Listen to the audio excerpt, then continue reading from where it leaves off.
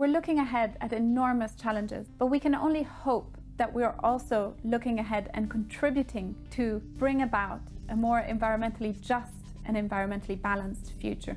So why is art such a powerful tool to effect change?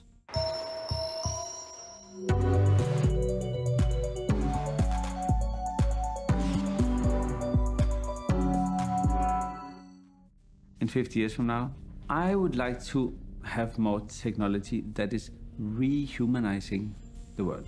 I think we are moving away from objects. We are moving through experiences, understanding the relationship between human, plants, and species.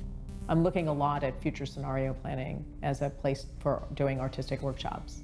So working with this idea of imagining a future in which we are dealing with climate change in new ways, I think I need to connect people to issues that are important to me through the tools that are available right now.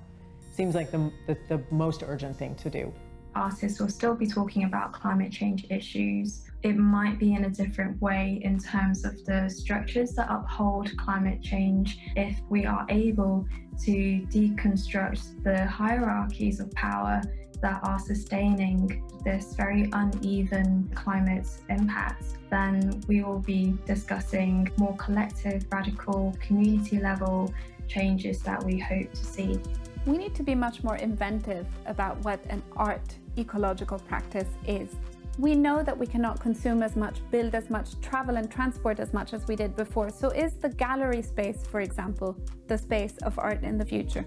My hope in 50 years is that artists who are in conversation about the environment are not having political conversations, but are having conversations with other living organisms, having conversations with songbirds and humpback whales. And these conversations hopefully will be nuanced and much more profound than the conversations we have about trying to persuade someone of a certain ideology.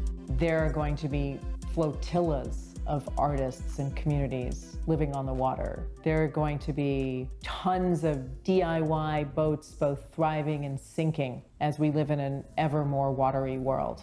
Art probably is going to be more about systems. So system design is, of course, already a big thing. It's about understanding the networks, how everything influences everything. Nothing is a standalone. Nothing is just a thing by itself. Imagine a sort of a general assembly, and every delegate from every country is an artist.